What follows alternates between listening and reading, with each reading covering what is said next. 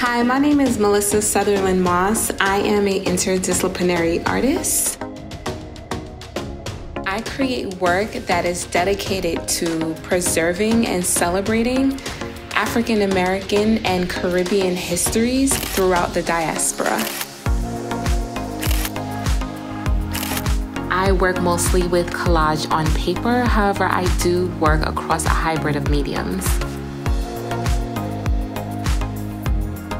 The Adornment series took about 8 weeks or so to complete, and that's from collecting jewelry cutouts from magazines over weeks and weeks of searching, repetitious patterns that I just fell in love with, and I just played around until I put together and I collaged something that I found to be extremely beautiful.